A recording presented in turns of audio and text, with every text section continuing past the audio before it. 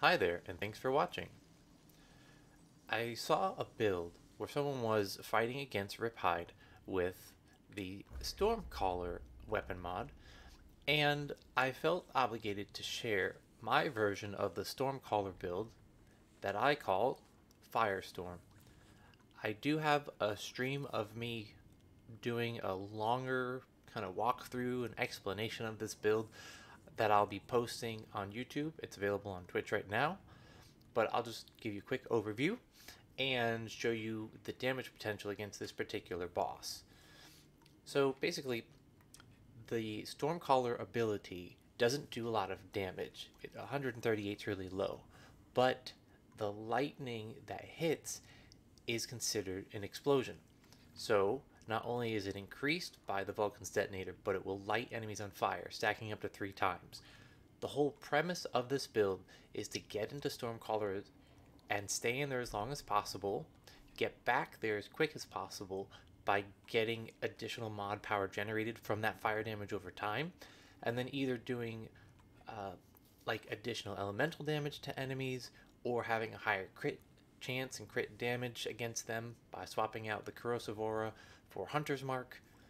Really just floating around and devastating a lot of things.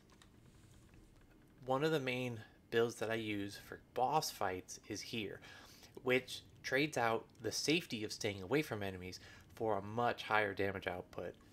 And you're going to see against this particular boss, it is especially effective because they split, and so I'm applying corrosion and fire procs and that damage over time from the lightning aura all simultaneously to the enemies.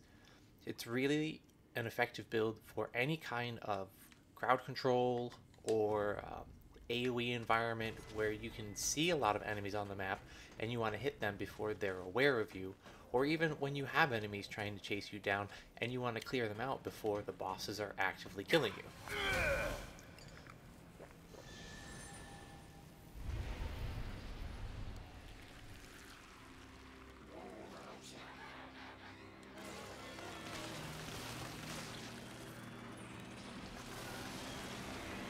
It's a good idea to pop a blood wart before you start your Stormcaller ability, because it'll give you a little bit of passive healing.